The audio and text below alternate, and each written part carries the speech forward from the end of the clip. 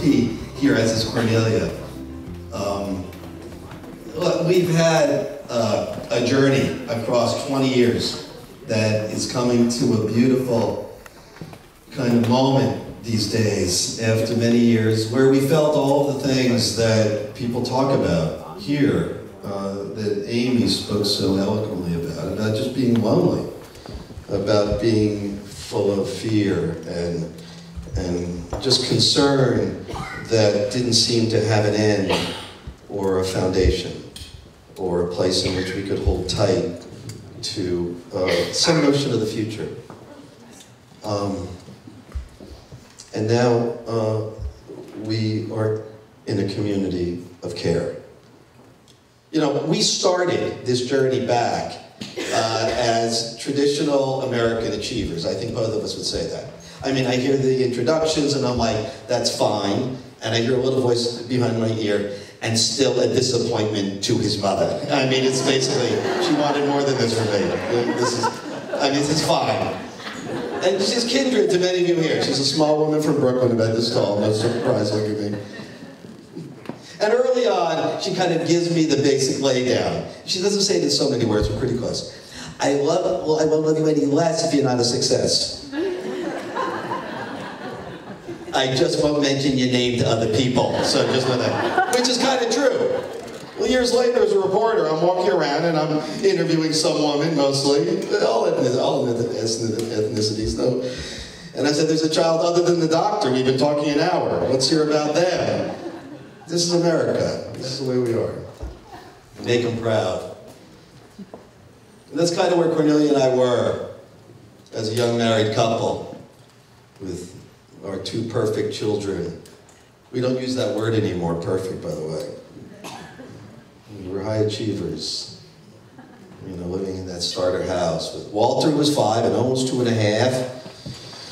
You know, reaching for all the things we were taught to want. And it all seemed to be working. I got a job in Washington, a big job, as the senior national affairs writer for the Wall Street Journal. A job you got to kill people to get. And I killed 10 guys to get the job. Nice guys, family men, good guys. We moved to Washington. It's a time of great excitement. We have a rented house in Georgetown. New school for Walt. Cornelia's driving Owen around looking for new friends and play dates. New job for Dad, boxes to unpack. And in a minute, every minute is a minute of greatness for us at that moment. But about a month in, Cornelia is saying something is not right with Owen. He's not talking much. And he's unhappy. Really unhappy. He was always a happy camper. And all of a sudden, he's not looking at us anymore. And his 250, 300 word vocabulary when he's, 2.5, is vanishing. And soon it's down to a single word, juice. And we know we need to see someone, and we see a doctor who says you need to see a specialist. And we see a specialist who for the first time uses the word autism. I said, you mean like the guy in Rain Man? She's like, well, maybe he has speech. Dustin Hoffman in that movie. Some of them don't get speech back. We didn't hear anything else in that appointment. Nothing. Cornelia and I remember it like it was Tuesday. We lifted out of our bodies. We were looking down on this mom and dad sitting in the chairs, Owen on the rug, looking at his hands. We left those two people there. They did not leave with us. We used to miss them. We don't anymore. It took a while. And Owen vanished into silence. Interestingly, friends of mine who run centers for autism, several of them, including one up in Boston, now have a room, a special room where parents go after they hear the diagnosis. It's a warm room with colors that are soft. There's a therapist there. What we did is we got in the car and we drove. We're not in the car 10 minutes, we demonized that doctor. We called her the ice queen. Push her away. But it was clear that Owen was gone. He could not speak anymore. And off we went into the life we're living now. It was just the early moment of it. But the one thing he loves, the only thing he seems to love, he loved before the onset of the autism, the Disney animated movies. Every kid loved them that period, you remember. Okay, it's 1989. After a couple decades of the trot, Disney comes roaring back with a movie called The Little Mermaid. How many people here have seen The Little Mermaid? Every single one of you. Yes, Disney is very happy about that. So all Owen wants to do, when Cornelius not basically taking him to every professional who hangs a shingle, is go up to the bedroom on the 3rd floor and watch The Little Mermaid. His motor function went to hell, with one exception. His thumb on the rewind button. At this point, he is murmuring a few months into the silence, little bits of gibberish, and we're excited. He's saying juicervus, juicervus, juicervus, and that's good. And we figure like baby talk. He's trying to find his way back to speech. He thinks he wants more juice. Doesn't. Knocks over the sippy cup. But at least it's sound. So about a year in, we have a moment. We're watching The Little Mermaid up in the bedroom. The one thing we can do as a family, and there's a scene. And the scene is, well, you know Ariel, right? You know, she's a selfish girl, let's be frank about it. She wants what she wants, her man.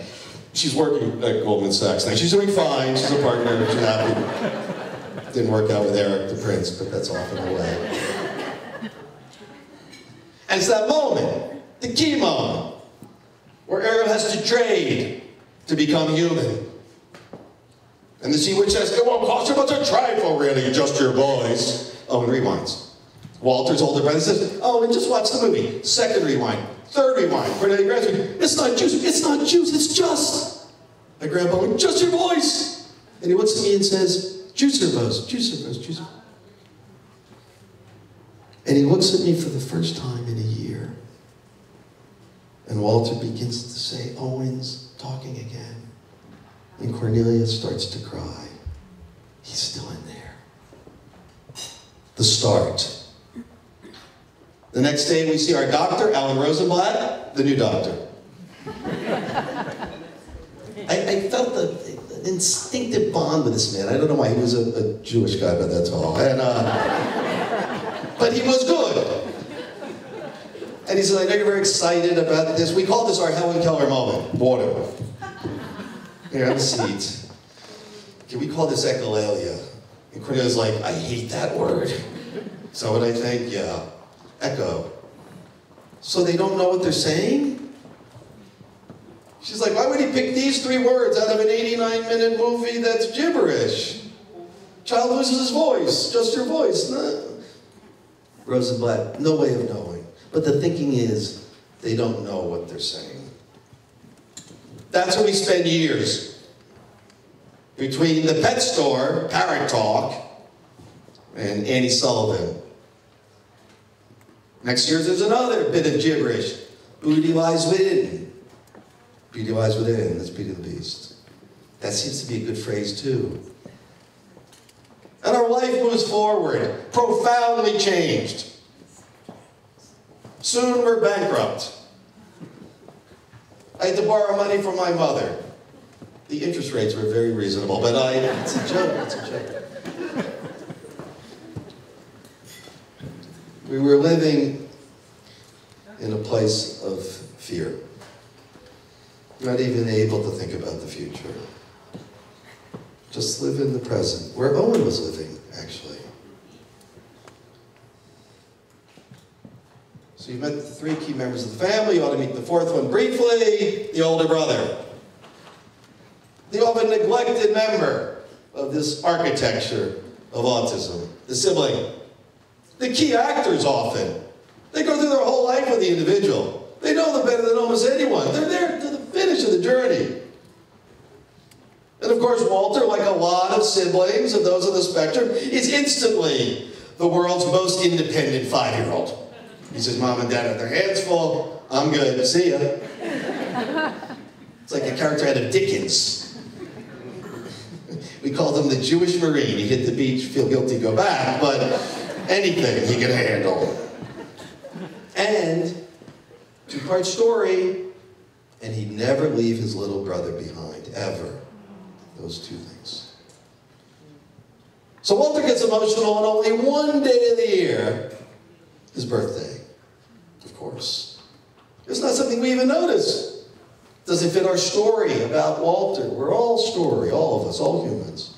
So we make sense of the world. So on Walter's 9th birthday, he's in the backyard. His friends leave. Owen's back there running around. Walter gets a little weepy. Owen follows us into the kitchen where we bring back the cake and the plates and the cups. And he looks at Cornelia and he looks at me with this funny look in his face. Now, Owen at this point is about a 3-word sentence. I want juice. After Cornelia literally has worked round the clock with wonderful therapists and specialists. But all of a sudden, it's like he has something to say. Looks at Cornelia, looks at me, looks at Cornelia, and says, Walter doesn't want to grow up like Mowgli or Peter Pan, and off he goes. It's like a thunderbolt went through the kitchen. We're struck silent, then we can't stop talking for hours. At which point Cornelia says, look, I'm really tired. I'm up all night with them. You go to work. You're the crazy one. You wear the propeller hats at the birthday parties. Find a way back in. Which is what I do that night. And that's at the center of the trailer of the movie that you're about to see. The book came out in 2014. This is the movie that is on digital. And you'll get to meet the rest of the characters right here. There is a boy who is just like other boys. Until one night, he sees from his window a storm on the horizon. Oh, who are you? I'm Peter Pan, and you can. All of a sudden, at 3 years old, Owen vanishes. The doctor says, let me explain what autism is. Some of the kids don't ever talk again.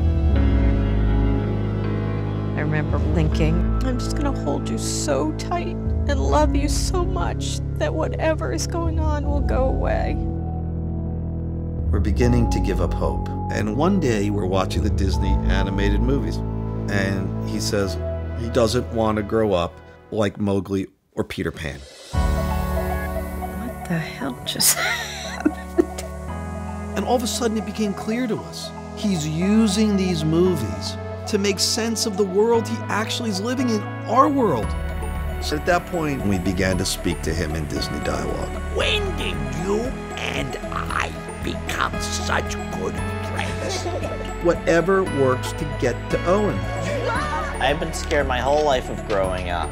Peter Pan doesn't want to grow up because when you grow up, you lose all your magical childhood times. My hope is that he is independent enough to be able to grow older on his own. When I look in the mirror, I see a proud autistic man ready to meet a future that is bright and full of wonder. He's going to have to fall and fail. We're not afraid of that as we used to be.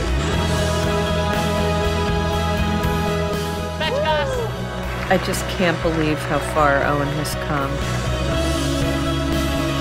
The future, I'm still searching for it. Who decides what a meaningful life is? It's like I always say.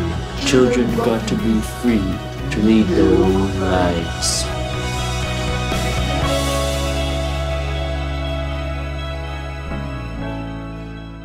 My family.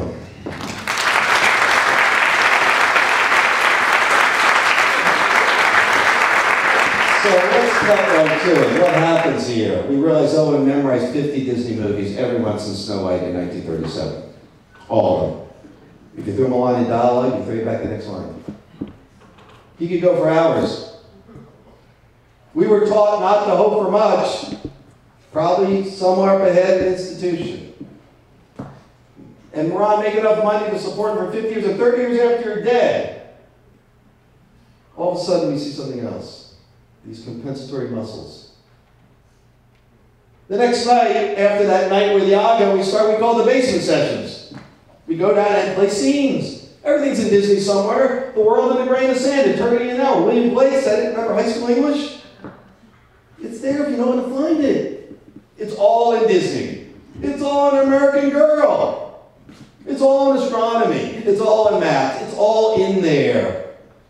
We're taught otherwise. Neurotypicals.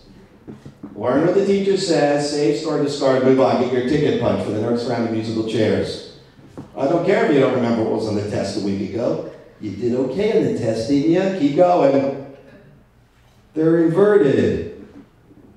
They use their passions as pathways. They have no choice. It's the way they're built. All of a sudden, the lights start going on. First night, we do Jungle Book. Okay? Now we're in the basement. We need the big screen because we need to have a script coach. We need to refresh. He's going to outrun you. He could go hours.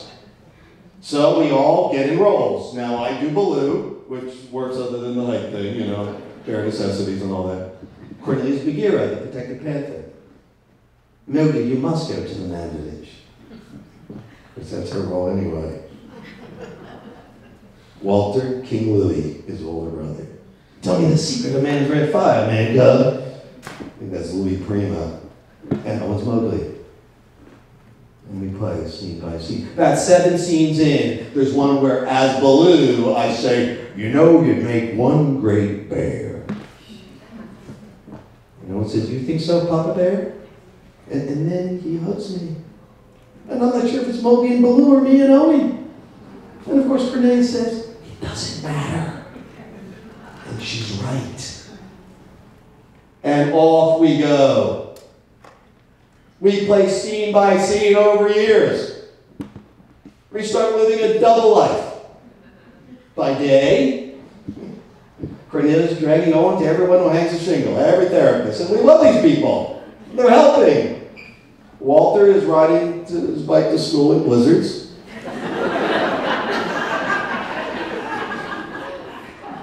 And I'm interviewing presidents. Should I do that in public? I read books. And some of them are not telling me the truth. I know that for a fact. Man, hug you, man, do that. And at night we meditate on the emergence of the hero. The conversations that are most real are happening in the basement. Over several years, Owen gets speech back. Not the speech when he's 2, Peter Pan, a different speech. There's a rhythm to it.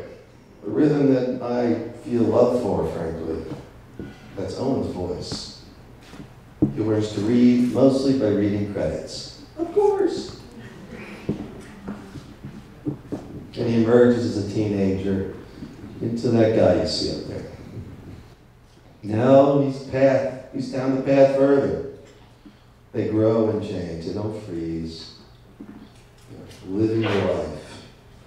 That's why I love Marjorie. I saw Marjorie at a conference about 2 years ago, and she told me about American Girl. I'm like, that's us! You're doing what we do. There are people all over the country who do it. But there are few like Marjorie, who has turned it into something very real. A real support, a real institution.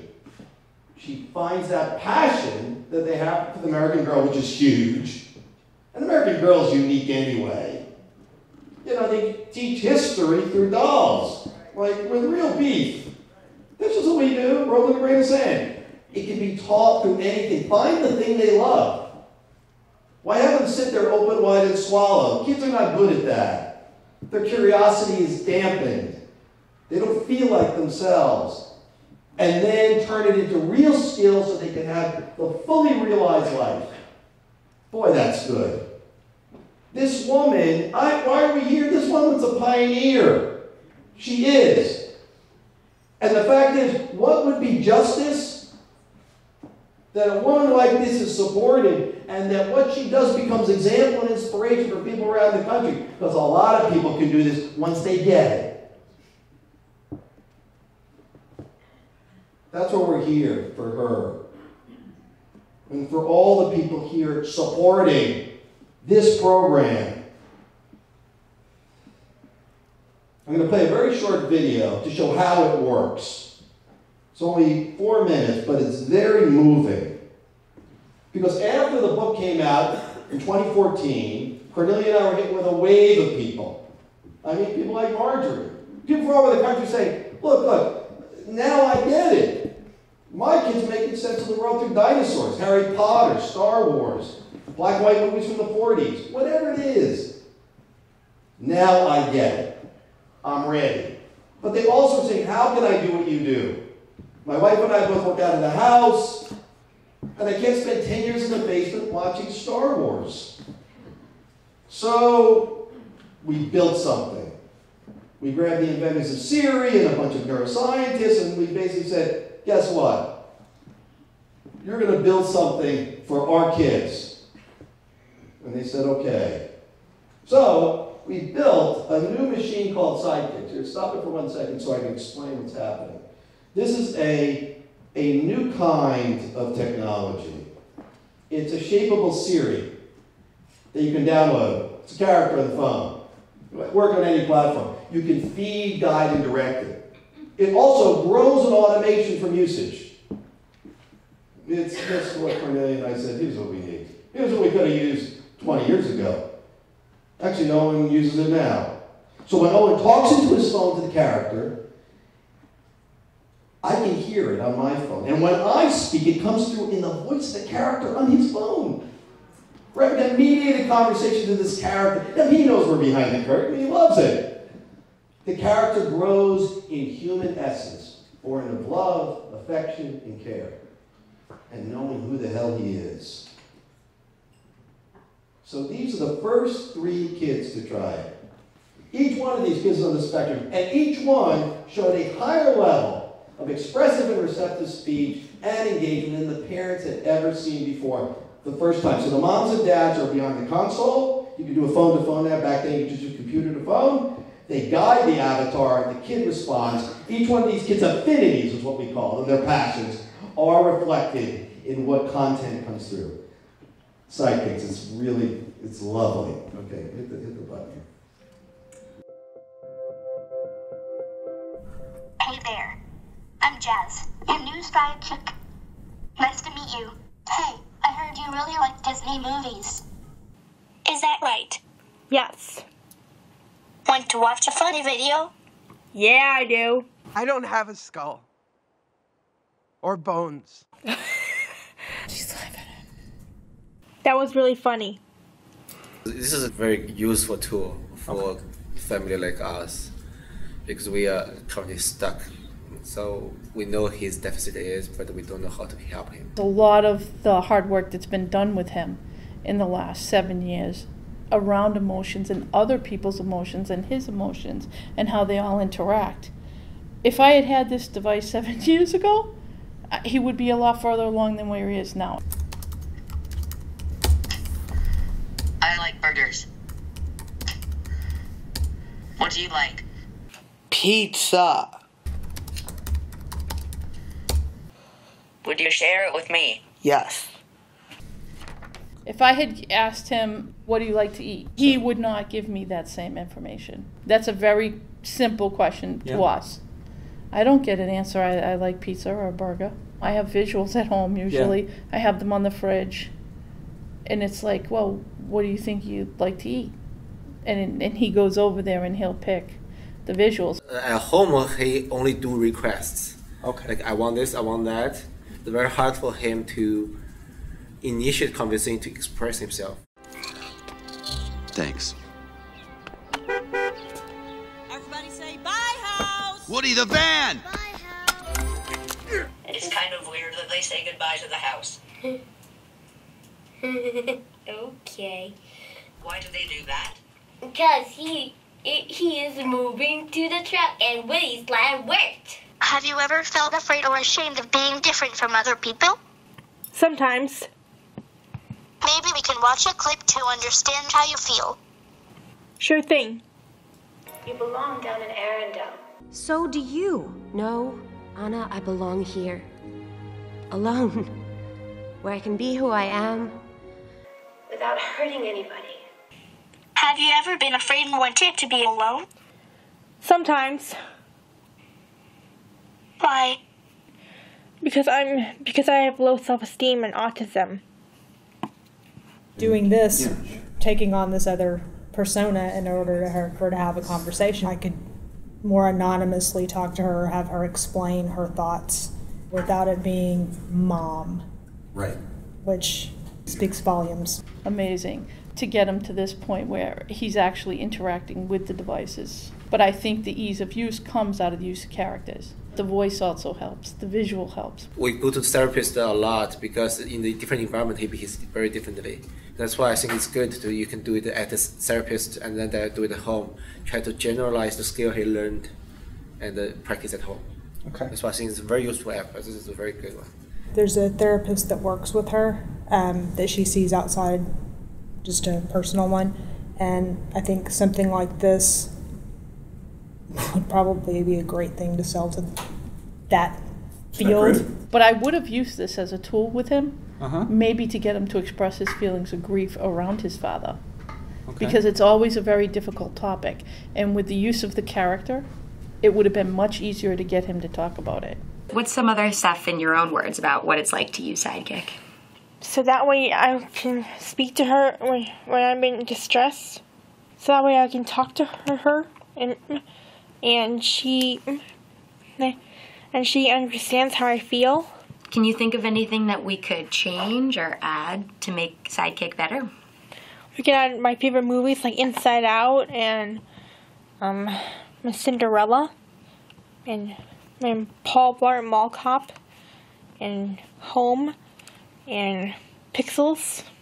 You think it was okay? Or did you like it a lot? I like it a lot. Okay, awesome. Anything else you want to share with us? Ideas? Why can we get it? Do you have any other feedback for us about Sidekick? Oh, it was really great.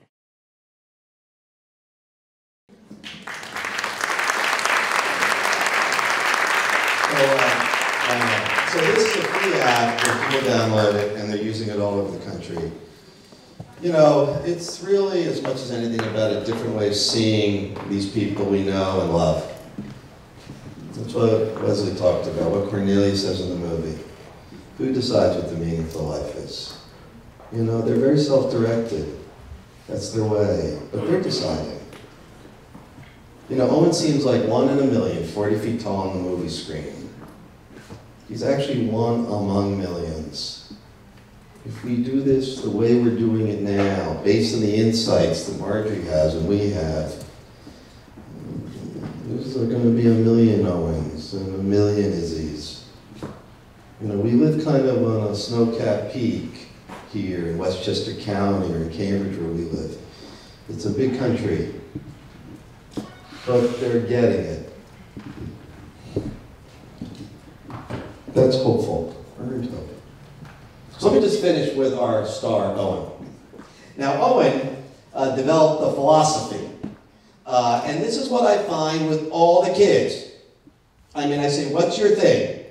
They say, pick one, dinosaurs. I'll just give you one example to show how big this is.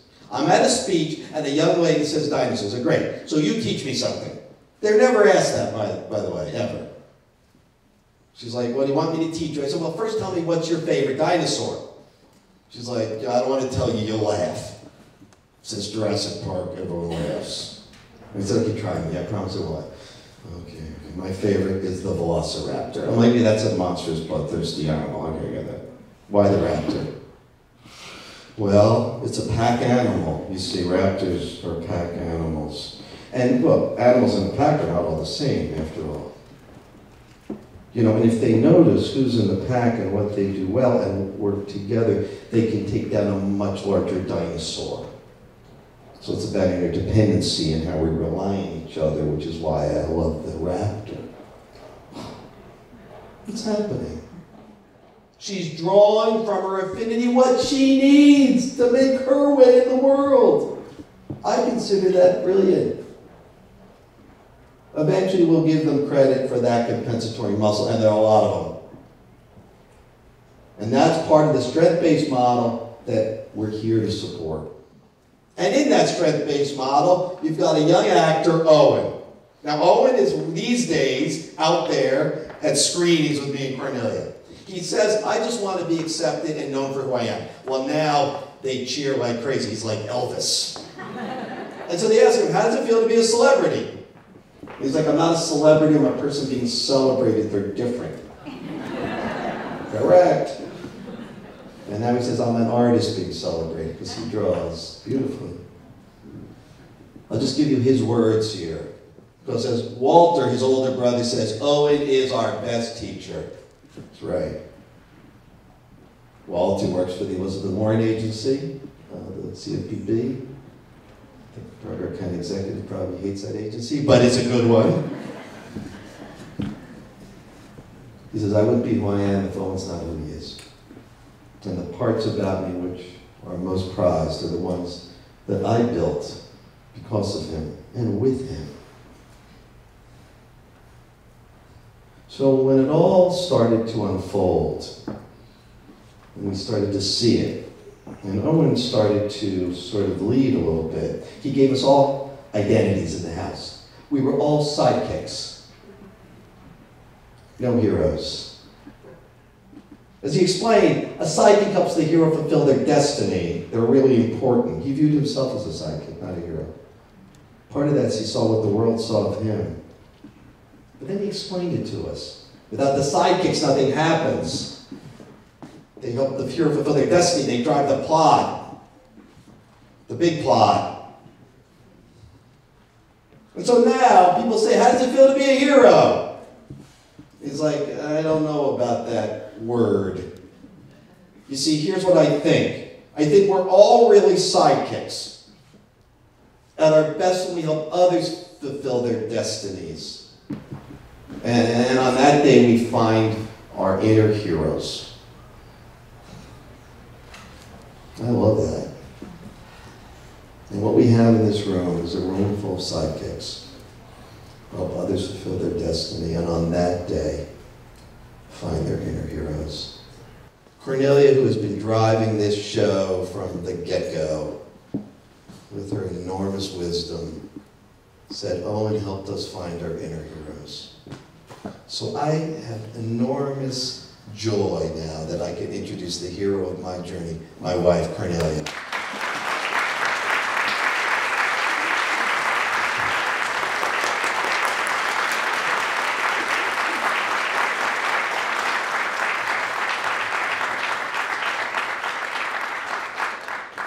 I told Owen this morning, Mom and I are going to be at this thing, and he said, who's going to be there?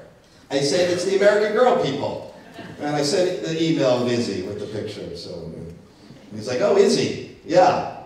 And who else? Well, other people who were, you know, in the helping professions and support them. And he's like, okay, well, Dad, you want to do a voice? Owen does the voices, usually. But he sometimes gives me permission to do them. So these are scenes, there are hundreds of them that we've used as language. The language of the heart, the language of resilience, courage, struggle, and triumph. And this is one of Owen's top 10s. I mean, it's a beauty. It's called The Love Business. He says, do love business for them as best as you can, Dad. It's a scene from a movie. Some of you have seen this one, The Sword in the Stone, 1963. Anyone see that one? Yeah, not as many, right? Yeah, it's a while ago. It's a great one. Merlin and Arthur.